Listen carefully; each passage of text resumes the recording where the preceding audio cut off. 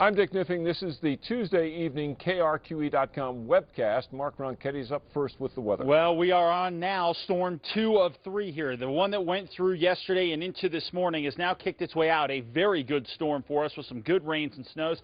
Second piece coming in late tonight and throughout the early morning hours tomorrow. This one, too, packing quite a punch, up to a foot of snow in the mountains. Here in valley sections, we're going to get rain-snow mixes. And then the third piece comes in late Thursday into Friday and Saturday. This one's the slowest, coldest, and probably wettest of them all. There will be no cuts to teachers or other educators' salaries. That's what Governor Bill Richardson said during his State of the State address that opened the legislature today.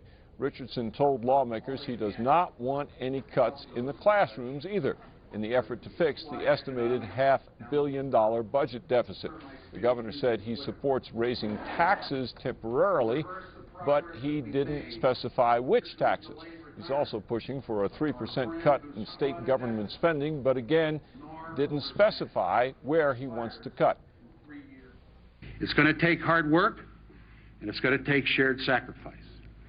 We will need to remember to believe in ourselves and never forget to believe in each other.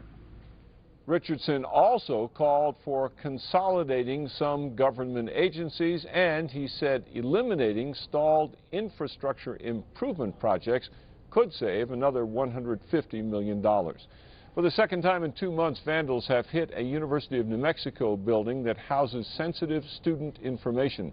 Late Saturday, burglars smashed several windows at the Student Support and Services Center just west of the pit.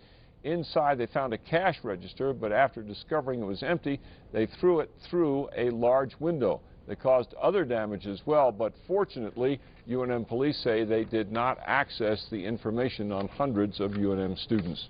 Join us for all the latest news tonight on KRQE News 13 at 10.